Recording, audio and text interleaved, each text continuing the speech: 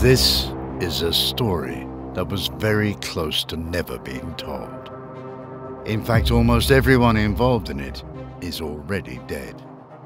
This is the true story of Meelis Lao, a self-made man who took advantage of the chaos that ruled his country to help forge a brand new state, earning him the title of the Eastern Godfather, painting a colorful but deeply disturbing picture of life in the freshly post-Soviet Republic of Estonia in the 90s.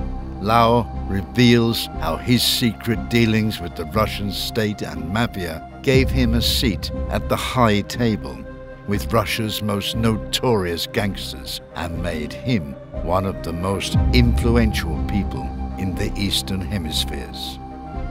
For the first time, Lao exposes the most coveted secrets about government mob ties, the shadow lives of Russian crime lords and elite, and unveils brief but relevant glimpses into the backroom deals that brought Vladimir Putin to power.